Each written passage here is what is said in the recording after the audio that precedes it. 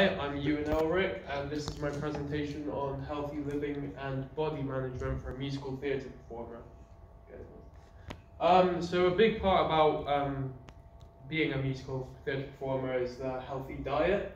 So to keep healthy, you need to have these three main sections really. So you have fats, which so obviously you need healthy fats instead of unhealthy fats. So just keep away from things like chips and processed oils if you can.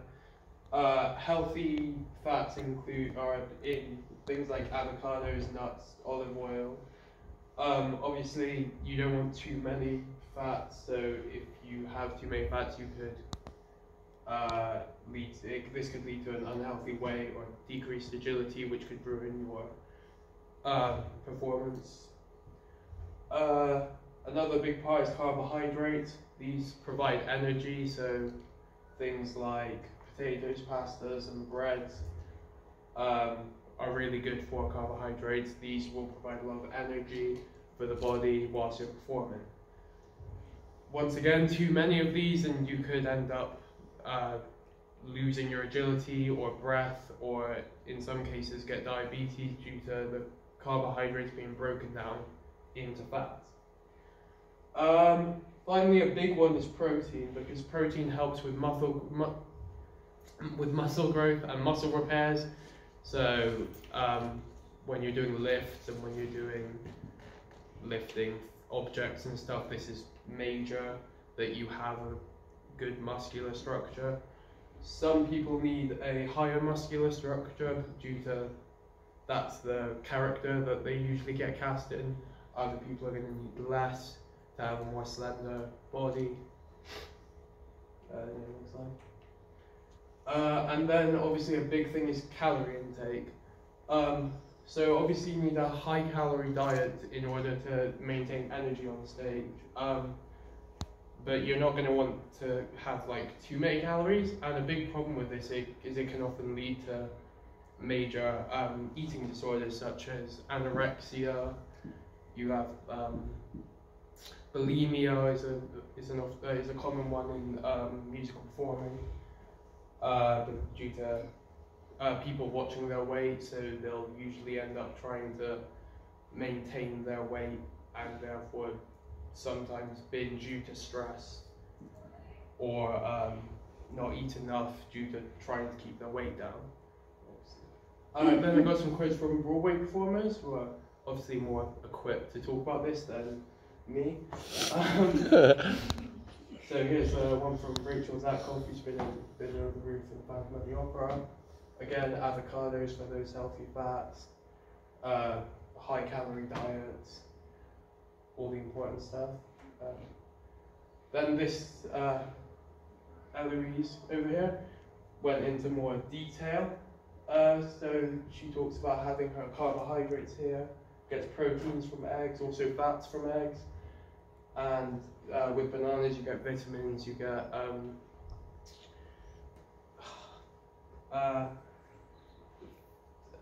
potassium. Yeah, vitamins, basically. Sorry, I'm completely blanked on me. Yeah. And then there's also, obviously you don't need to entirely keep to this diet, but peanut butter isn't good for you. Oreos obviously not so much, but snacks aren't going to ruin your performance as long as you keep them in moderation. So there's also foods that you should really try to avoid close to a show. So obviously these are okay in general life, so if you're going about your day to day, you don't have a performance coming up, these should be fine. When you're getting close to a performance, you're going to want to avoid dairy, because when you swallow dairy, a lot of this sticks to your mucus in your throat, and therefore you can't really flex your vocal cords. You'll have a reduced range. Processed sugars, same kind of problem. Also, you're going to have a burst of energy then, and then you're just going to crash. And if that happens during your performance, you could ruin an entire performance. Chocolate has both processed sugars and dairy. You just want to avoid chocolate, really. It's not good. And then overly hot or overly cold drinks can strain your vocal cords because that's what hot and cold stuff do. A large part of vocal performing is using your voice. It's therefore important that you keep your throat and lungs protected so that you can keep singing at such a high standard. A big thing to know about this is the vocal warm-up. So this is to protect your vocal range and keep it high. So a great test is known as the siren technique, in which you have to start at the lowest point of your vocal range, go to the top and then back down. So it kind of sounds like a siren. Pretty cool. Okay. Then there's obviously body protection. This is keeping your body agile and flexible so that you don't cramp up and your muscles don't tense and you can do all the movements and the dances and stuff. And a great example of this that they use in many musical theatre schools is Pilates. So now we're just going to do a few Pilates now. If you want to come into the area, the Pilates zone. Okay, we're going to start with one. Don't remember the name. Name doesn't matter. Yeah. We're going to go into, I think it's like a donkey or something. Horse maybe. Just into this position. Fairly simple. And then just lift the leg. And hold that for like 5, 4, 3, 2, 1. Nice. Now if your leg is bent? I think it's maybe bent. So 5, 4, 3, 2, 1. You should be able to feel it stretch. So as long as you're confused. Okay, now just lie down on your back. This one looks really difficult. So you're gonna lift your head. Yeah, I gave him a bit. You're gonna lift your head and your legs like this. Keep that for like 10, 9, 8, 7, 6, 5, 4, 3, 2, 1. This has been fun. Thanks for joining me. Sit back down.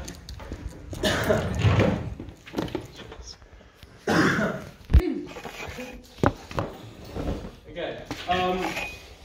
Then another big thing is keeping a healthy mind, which isn't something many musical theatre performers think about. A lot of people focus on the body and forget about the stress leading to depression, anxiety, things like that. So,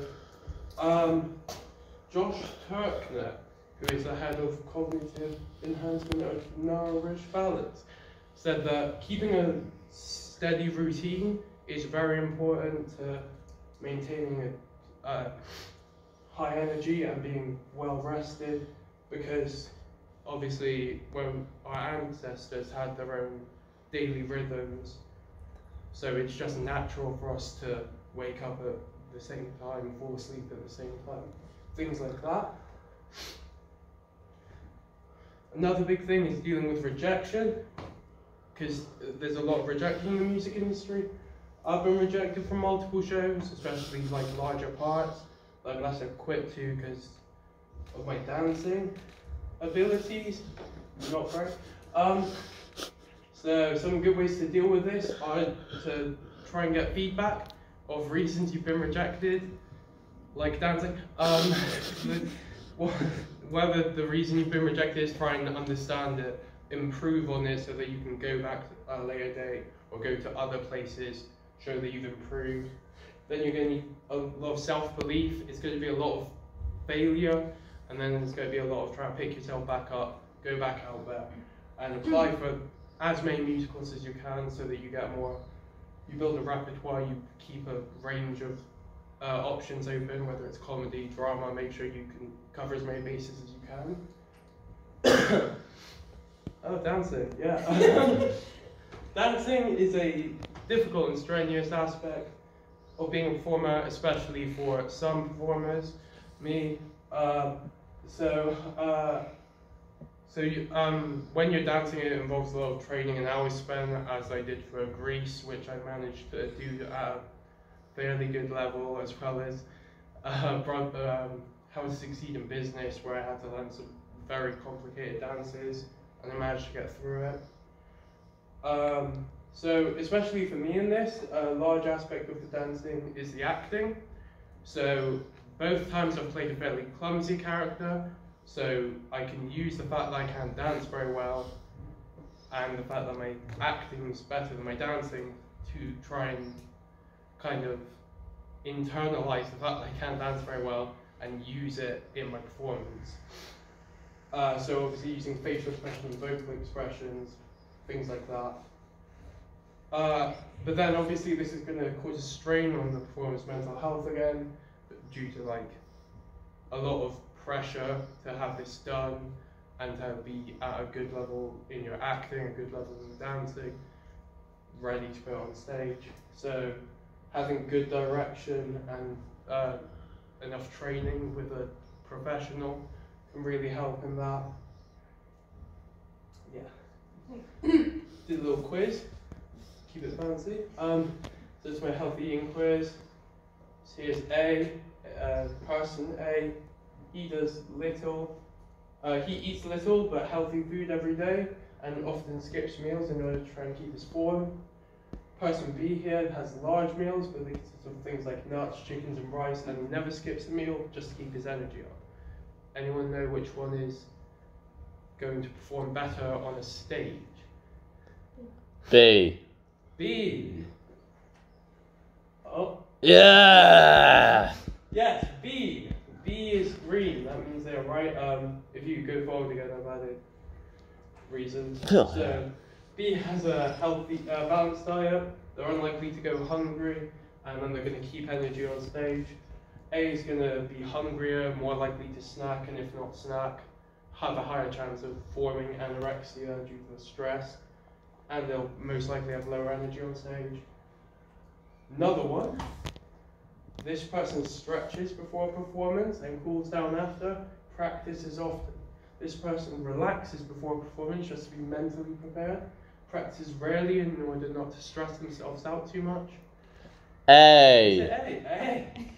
A is going to be agile and not going to stretch a muscle, whereas B is going to probably be less ready to act on stage, might pull a muscle, might get injured. A is going to have their dance applied to muscle memory, which I'm not sure if I've mentioned it now. Muscle memory is where it's kind of like your dances come to you more naturally. You can hear a song and know which dance moves you're going to do because of how many times you practice it. It's imprinted in your memory. B's dance is probably not going to be in their muscle memories, and so their lines whilst they're dancing might be shaky or delivered incorrectly. Who knows? Okay. Okay. Any questions for you? Any questions about healthy, maintaining healthy mental and mental approach or healthy body approach to being a musical theatre performer? Yes, Josh. Does your lifestyle and diet, is it going to vary if you're more likely to be a dancer as opposed to a singer or actor? I mean, in musical theatre, there's a good mix of both. Obviously, there are larger people in musical theatre who are probably going to eat more to keep their energy up. If you're going to be a dancer, you're probably going to eat more. If you're going to be an actor, if you're going to be a dancer or actor, you're probably going to eat more than if you're going to be a singer, because singers don't have to move around as much. They can kind of they can store their energy more. Are there any other lifestyle factors other than what you eat that could have an impact on your performance? So obviously there's the